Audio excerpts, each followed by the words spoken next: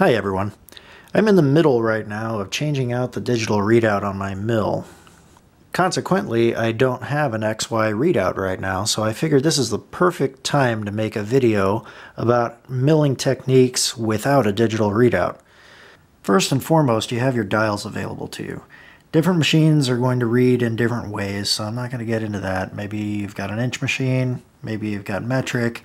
In this case, it's a Bridgeport, and if you go one full revolution, that's 200 thousandths of an inch. Maybe your machine is only 100 thousandths. Whatever it reads, you just have to figure that out and make your movements based on that information. On all machines, you're going to be able to move this dial and zero it in any particular spot. In the case of the Bridgeport, you undo this knurled nut and then you can move the dial around. Now when you're using the dial, you need to watch out for backlash. And backlash is the play between the screw and the nut that drive the table. So you want to make all of your movements in one direction. Say this is your zero. Make sure that all of your movements are in one direction so you don't have to worry about the backlash. If you change direction mid-movement and then start your dial readings, then you're actually losing where your zero is, and it's not going to be a reliable movement. Another thing about using your dials is you've got to make sure that you keep track of how many revolutions you've gone when you're traveling long distances. If you lose count, maybe you've moved 2 inches, maybe you've only moved 1.8, maybe you've moved 2.2. Either way, those could be disastrous consequences. One thing you'll definitely want to have on hand if you're going to do a lot of milling without a DRO is a selection of dial indicators and mag bases. Now this indicator has a 2-inch travel, and that's going to be really handy for this particular project. I've got a second indicator and mag base as well, and this one I'm going to use on the y-axis because I don't have to travel as far, and it only has 1-inch travel. You shouldn't underestimate the power of table stops when you're doing work without a digital readout as well, especially if you're doing repetitive work. Now Bridgeports and Bridgeport clones have a stop right here in the front of the table. You can't really see it because I have my limit switch for my x-axis power feed on top of it. This is the stop that's actually provided with the power feed, and this section right here, the smaller diameter, will trip the limit switch, but you can actually still run the larger diameter up against the solid stop. If you don't have a power feed, you can make stops for the table. This is one that's similar to what would have been on the Bridgeport originally. Mine didn't come with them. But I just made this out of 3/4 inch key stock, and I just cut a little boss in there to sit inside the channel and a matching T-nut. That way it stays nice and straight, and that would bump up against the stop. Before I put my power feed on, I had actually made a really large heavy-duty stop for repetitive work, and it's nice and long. You're not going to shift this around. You've got 2 screws in there holding down a single T-nut and a nice fat boss there for the channel. If you had a bunch of repeated features, for instance slots, you could have one of these on either side of the central table stop.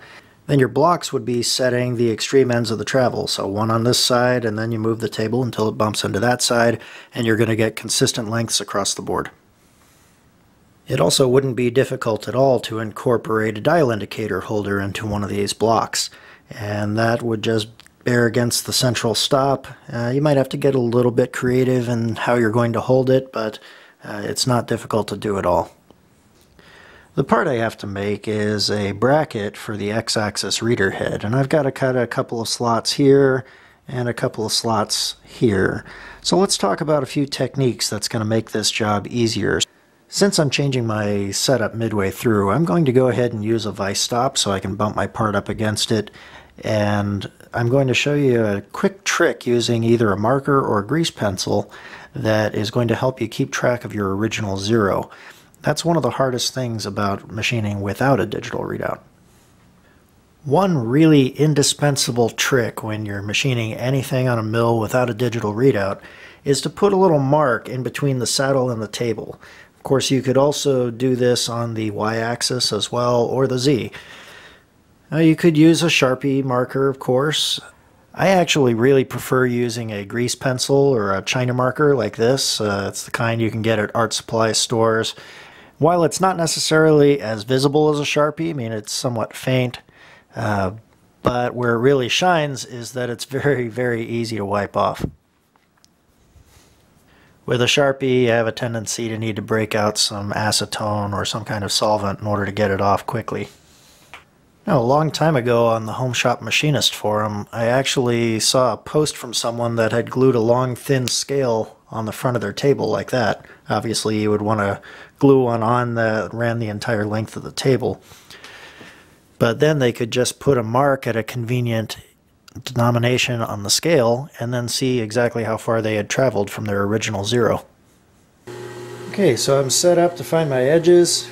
I've got my part bumped up against the vise stop so I won't have to find this edge multiple times, and I'm going to use the fixed jaw side of my vise to find the y-axis, which is what you should be doing anyway because that jaw doesn't move.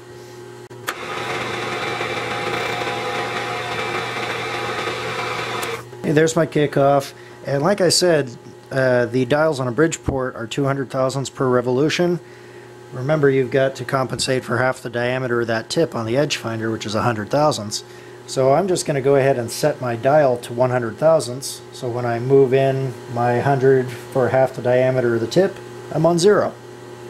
So now I've moved my y-axis handle up to 0, and I'll be able to move in to the correct dimension.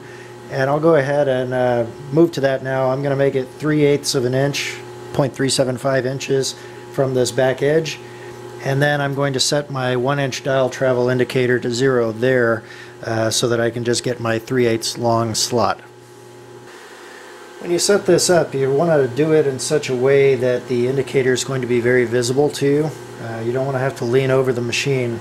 So this is going to take a little bit of finagling. I'm going to do this off camera and I'll just show you the results. The way I've got it set up is my mag base is on the underside of the RAM. That seems to be the most stable spot for that. I tried putting it on the column itself, but it's just a little too uneven, so I went with the nice flat surface right here. The indicator is bearing on the back side of the vise jaw, and you want to really make sure that the plunger of the indicator is as straight as possible, otherwise you can get errors in your measurement. Another thing you're going to want to look for is that you're actually bearing on solid metal back here, because there's tapped holes in the back side, just like these tapped holes here. Those holes are there for mounting the vise jaws in the outboard position for gripping larger workpieces. Now I've got to find the x-axis location, and we're going to do the exact same process.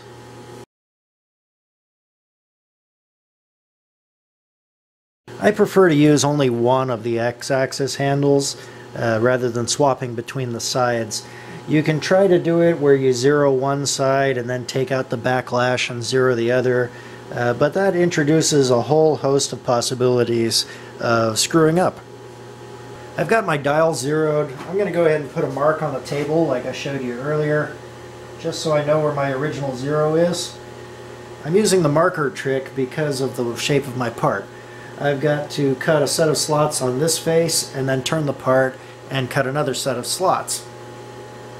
That means that I'm going to have to come back to my original zero, which right now is the spindle center line over the left edge of the part. I'm also going to go ahead and set up my dial indicator with a 2-inch travel for this set of slots. This set is only 1 1/8 inches apart, so that's within the travel of that indicator. I just need to figure out how I'm going to set that indicator up. I need to have it either on the table and touching something on the saddle, or on the saddle and touching something on the table, such as the vise. Again, this is going to take some finagling, so I'm going to go ahead and turn off the camera, and I'll show you my setup after I figure out what I'm going to do. So the way I've got it set up is the mag base is sitting on the flat part of the saddle. That definitely seemed to be the most solid option. And my dial indicator is bearing against the side of the vise. Now this is ground on the Kurt vise, so that's a perfect option. Again, you want to make sure that this is as straight as possible, both this way and this way, to avoid any kind of angular errors. Now the nice thing about setting it up like this is no matter what you do with the height of the table, this is going to move along with the vise, so I won't lose my location. The way I have it set up with the y-axis, that's not the case. If I drop the table, the indicator comes off the vise, which is a little less than ideal, but that was the most solid way of mounting it. So I'm all set up to make my first slot. I'm actually going to make these a little bit wider than 1/4 of an inch wide, which is the size of my cutter, because 1/4 inch bolts are going to go through this. So I've actually purposely set it 10/1000ths too far this way. Then I'm going to take a second pass moving 10/1000ths the other way just to make sure that I've got a little bit of wiggle room. The mating holes on this are actually hand drilled, so I need a little bit of wiggle room to make sure this thing's going to fit.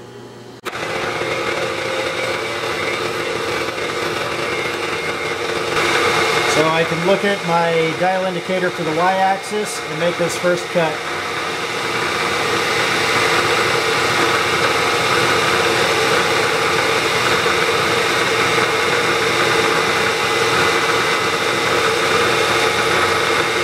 That's 250 thousandths long.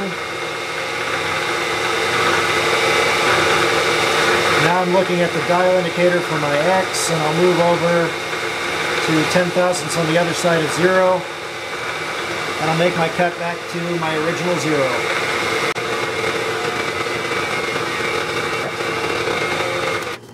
That's one down. I have enough travel on my X-axis indicator over here that I can move over my 1 1/8" to the other hole location. So let me go ahead and do that.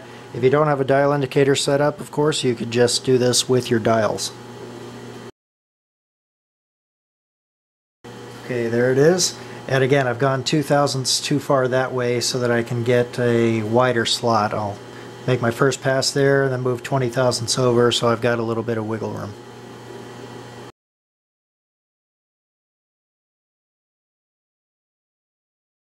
That's one side done. Now for the other. And you probably can't see this on camera, but I've moved too far back that way just to compensate for the backlash, and I'm reapproaching my mark that I put on my saddle and the table earlier. So I know that as I'm getting close to that mark, I can go back to my dial and look for my 0, which is right there, and my mark does indeed line up. I can look here, and it certainly looks like the spindle center line is lined up with the edge of the part. Now the spacing between the two slots on this face is actually longer than the travel of my indicator, so that's going to be kind of useless. That means that I'm just going to have to rely on the dial. The good news is the screws that go through this will be smaller than 1/4 of an inch, so I'll be able to just make the slot, and that's going to give me plenty of wiggle room. I won't have to move to one side and the other side of 0. Let's go ahead and get started.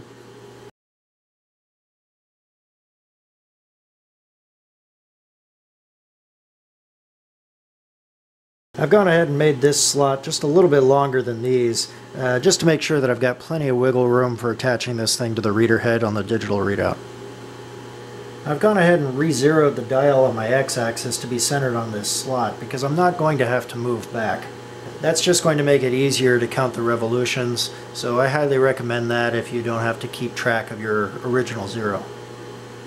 I have to move 2.675 inches from this location to the one over here, so it's just a matter of counting the rotations on the dial.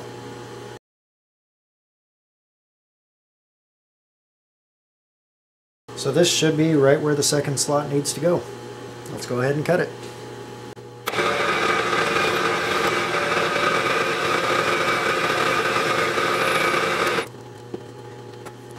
So there we are. We've got two fairly accurate slots cut in each face. Now this probably isn't anywhere near as accurate as you could do with a digital readout, but if you take enough time and care, you can produce very accurate results this way. One last thing that I want to mention is if any of these were holes that were going to be tapped, you would really want to do each of the tapping operations at each hole before you move on to the next one.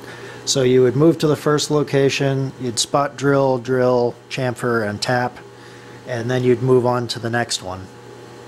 The reason being is if you spot drilled all the holes and then moved back, and drilled all the holes and then moved back again, and chamfered them all and then moved back one more time to tap them, you're introducing so many possibilities for errors that you're almost certainly going to make one. So just make it easier on yourself. It'll be more tool changes, but you'll have much more accurate results that way. This has really been one of the most requested videos that I've had, and it's about time that I got around to doing it, because I know there are a lot of you out here who don't have digital readouts on your milling machines, and I'm hoping that this video gave you exactly what you were looking for. If you have any questions, please feel free to post them down in the comments. I'll try to address them in a later video.